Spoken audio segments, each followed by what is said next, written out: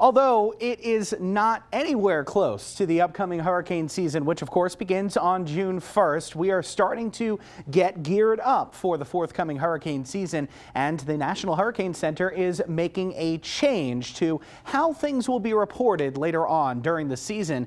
This is what's coming new from the Hurricane Center. And if you don't really know what's new, I don't blame you. It's a very small change that the Hurricane Center is going to be testing out starting right around April 15th, whenever the National Hurricane Center puts out their forecast cone. And forgive the low resolution image here, instead of just showing coastal watches and warnings for tropical storms and hurricanes, now this forecast cone is going to show inland tropical storm hurricane watches and warnings. This is a graphic from 2022's Hurricane Ian, and this is the experimental, the new version that would be coming out if Ian were to form this year. This is kind of the old graphic where you can see that, look at all of Florida, it's pretty much not filled in because those inland warnings were not showing up on the map. So it's a small but subtle change, and unfortunately you're probably going to be seeing a fair few of those hurricane forecast cones over the coming season. This is the 2024 hurricane season name list.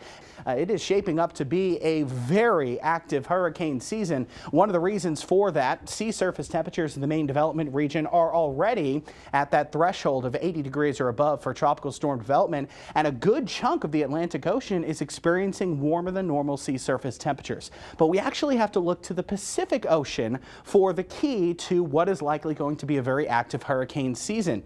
The sea surface temperatures are very warm in what is called the El Nino 3.4 region.